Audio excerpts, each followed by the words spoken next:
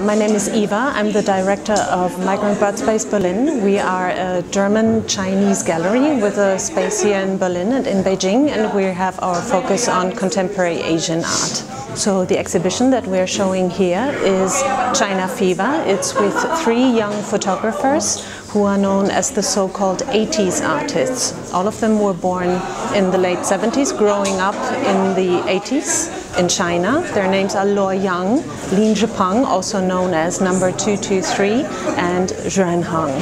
The common theme of this exhibition is individuality and self-expression of young Chinese urban people. So this is really a Chinese subculture that is presented here with very unusual views of youth and adulthood, and their images are oftentimes very provocative, very daring, also often imbued with a dark repressed mysticism, and all of them have a very distinct style and individualist language. We hope that it gives an overview of how young Chinese in urban cultures live today and express themselves.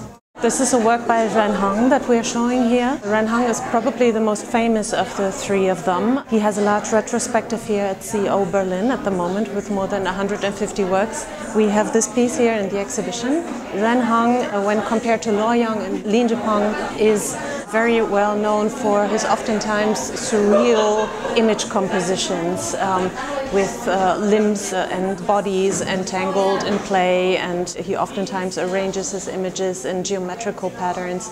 And what is very typical also for Ren Hang is these very light backgrounds with the bright red lips and bright colored props. A large part of the exhibition is dedicated to the work of Lin Zhipeng, also known as number 223. He named himself after one of the movie characters in Wong Kar-wai's Chongqing Express.